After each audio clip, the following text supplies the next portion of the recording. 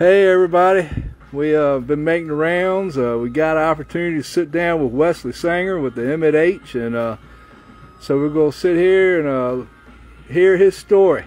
So Wesley, go ahead and tell us. You grew up in Matthews, didn't you? I did. Yeah, grew up Winter Harbor, and let me see how the story starts. So I ended up in Saluda jail for some reason. I don't remember what it was. Probably a victim of circumstance, but I was in there for 10 days, and there was this other guy that was in there for a year that had this old boat, he said, and he had to sell it because he was in jail. So, got her to jail, I went and looked at it. It was an open boat, bad shape, and needed some work, but I got a sawmill, had plenty of lumber, so I bought it. Yeah. Anyway, got back home, took it from, it was at Virgil Miller's over on Broad Creek, and brought it back to Matthews, where I live, Winter Harbor. A day or two went by, my brother-in-law come down there, Edward Diggs' son, and he said, well, I said, I don't know if you know it or not, but that boat was built right there in your yard, where the house and the sawmill was. Wow. I said, really? He said, yeah. He said, I can prove it to you. I got pictures of it. So he went home, come back that evening, had pictures of the boat. When they built it, his grandfather and a guy named Ned Hudgens, and they built them upside down. Right. And they flip them over on an oak tree about big as a 5-gallon bucket. It had a picture of it. Uh-huh. So I took the boat around Laney's not long after that and picked it up, put it on the trailer, brought it home, and turned it back over on the same tree. But the oak tree was about this big then. Right. Anyway, I went to work on it, and replaced the bottom, working on the sides or whatever, and the farmhouse there, that burned down, caught fire. So I said, well, before that, I won't make much progress on the boat or the house, either one, trying to work on both of them. So when the house burned down, I said, well, I'm going to fix the boat. I have somewhere to live in. Yeah, I hear that. So I went to work on it and got the bottom and sides done, flipped it over. And that's when I decided to deck it over like this. Yeah. I like buy boats. You get a bunch of good-looking women, you in the back then, they up front, you ain't got to turn your head. So that's right. Anyway, I went to work on it. And, you know, fixed it up like I wanted. I tell you what, I like her. I like the way you laid it out. It's nice. It turned out pretty good. And probably the best part about the story, Alan, is they let me in the club with the rest of the deck boats. You know? All right. Even though it was a small one, I still had one. So went all up and down the bay with them every year, this time of year. Met a bunch of people and sold lumber to damn near every one of them because it's hard to come by anymore. You right. know? You don't. Including yourself. You sold me lumber too. You better believe it. Anyway. It held up right good. I had a 653 in here to start with. But you couldn't hear a thunderstorm coming with that. Loud, good day was loud. So anyway, later on I bought a brand new 225 John Deere and put in here. Yeah. Got another clutch. Had real good luck with that. Right.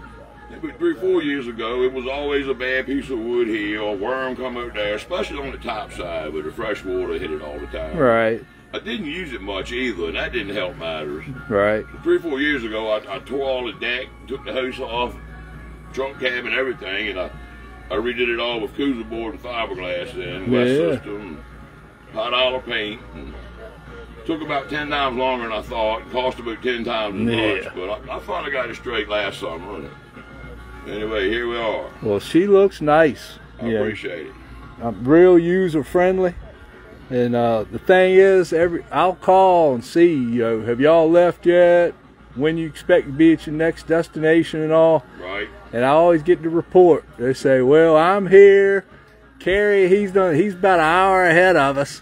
FD Craig a couple miles behind us. And I don't think Wesley's left yet. But don't worry, he'll come flying by us here shortly. Most of the time I do, yeah. I can tell you, she moves now. I've seen you go on and get on her. Goes along about 15 knots, 2100. Right. So she'll probably do close to 20 if I hold it on her and the tide's right, wind right and everything. But, right. But about 2100, that's good running speed. Making 15 knots on top, I can live with that. Absolutely. Yeah. So. But I tell you what, we're glad to have a local sawmill too. Yeah. That's important. That means a lot. I sold a lot of lumber here and there and everywhere over the last 20 years. A lot of it going to boats. What impressed me was that day you went in your private stock to pull out some boards for me for some bottom boards for my boat. That meant a lot to me. You know, well, I got a free hat at the deal from you, so anyway. And then that red cedar, I took a piece of that and made a nice shelf. Well, Dave Rylands actually made the shelf that went in my den. You know, my den's like a museum. You know, Right. I got all kinds of family boat tools and everything. And that red cedar shelf just sets that room off. Yeah, it is right pretty stuff. It's good to work with. It holds up good, too. Oh, yeah, absolutely. I got a lot of it in the wheelhouse there. And I guess you've seen the helm in Dave Ryland's boat. Yeah. That turned out right pretty, too. It sure did. You better believe it. Yeah. But look, you've worked on the water. Oh, I know you were fishing a lot. And, I mean, you want to talk about any of that? Well, I ain't got much to talk about yet this year. But Oh, no, I'm saying overall. But I bought me a hull seine. I bought me a hull seine this year. If everything goes well, I'm gonna load this sucker down with Proker here for long and I'll put it back to work. Absolutely. I ain't made much money with it riding around. Been more playtime, huh? Yeah. But look, you gotta enjoy life. Sure. I look forward to this time of year. I mean, like I said, the people I've met is probably the best part of it. Yeah. But when we go up to Bay and all up there, I ain't never been up there in Maryland, you know, up Right. and stuff, St. Michael's, and I enjoy going up there. Well, by boat, the farthest I've been by boat's Tangier Island. So Right. I ain't been up in Maryland, but I've been there by land. Right. But That's the furthest I've been by boat until I met with these guys, you know. Right. And then there's a bunch of deck boats or buy boats up there, and we always go up there. Some years we go up there, some years they come down here. right. But I enjoy going to different places and seeing different things that I ain't seen. I've been all around Hampton, you know, in this area pretty much, which I enjoy this too. Right. But anyway, we've been to Baltimore and Washington and all over everywhere. Sassafras River, and they went to Cambridge a few years ago. But I was working on the boat then, I didn't make it. Right. But yeah, we've been to Rock Hall and a bunch of different places. Now, I know a lot of Maryland boats couldn't make it this time, but you know, we miss them. But you know, hey, we gotta do what we gotta do. We're still having a good time here in Virginia. They missed it this year, and I missed it a couple years ago, so that's the way it is. Right. Yeah. That's it. Yeah, we have a lot of fun. One thing about a dead rise, when you start on it, you don't know where you're gonna stop. That's the truth. Yeah. So, but I mean, if you see something needs to be done, you best go ahead and do it. It ain't gonna get no better if you wait on it. That's right. I got this one in pretty good shape, but it's still all kinds of stuff that I want to do it. Before, I've had the boat at Winter Harbor the whole time I've had it, and now that's filled in. I can't get in there no more, so I got to keep the boat in Winter Harbor. So when I get ready to go work on it, I got to load the truck and put everything in there, and then go around there and then walk about 100 feet of dock to realize that I ain't got the one tool that I need to get started. Oh boy. Back off the dock, back in the truck. Well, anyway. I tell people all the time, if you own a dead rise, painting's a way of life. It is. Yeah. But it's something I enjoy doing. So. Right. I enjoyed it more when I was younger than I do now. Right. But the shape I got her in now, the only thing I got to paint is the bottom. Yeah. Right. That's it. This is acrylic paint on top here from Eastern Burlap. Okay. Sprayed on here. And right. It'd be a while before I mess with this. Yeah, exactly. It's been well over a year now, you know. Looks good as it did when I painted. Yeah, it sure does. That's it. No, we have a lot of fun with them. Well, I know we've been having a lot of fun this weekend. Yeah, we have that. Yeah, I didn't get to do the whole trip with y'all, but I was glad to be here this weekend. And told somebody earlier we in Pocosin and Matthews is over there, but we took a long way to get here. We left Matthews, went to Tangier, then went to Nancock, then went to Smithfield.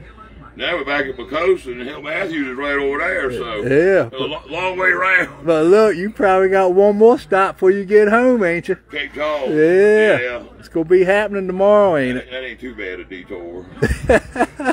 You go get in the shucking contest? No, they're doing that today. Oh, that's today? Uh-huh. Oh, okay. We're going to miss that then. Yeah, I'll miss that. The docking tomorrow? Docking tomorrow. Yeah. You going to dock her, ain't you? No, Huh? No, Come on now. I can't dock this one. You wheeled her in here pretty good yesterday. Well, I was fortunate. The wind and tide was right. She go along good, steers good, but when you get to the docks, it's so deep, it's hard to, it don't maneuver real good. Right. Got a big wheel too. That wants to pull it whichever way it wants to go. Right. I understand. Anyway. Well, look, we've had a great time talking to you. Appreciate it. Everybody's trying to tell you hello on here. So half of Matthews is on here now watching. So and I bet half of them are laughing. But anyway, ain't nothing wrong with laughing. Better than crying. Yeah, that's the way I look at it. That's it. All right. Well, I really appreciate you talking with us, and enjoy the rest of your trip. And I'll be seeing you around. All right, Alan. Thank you. Thank you. All right, buddy.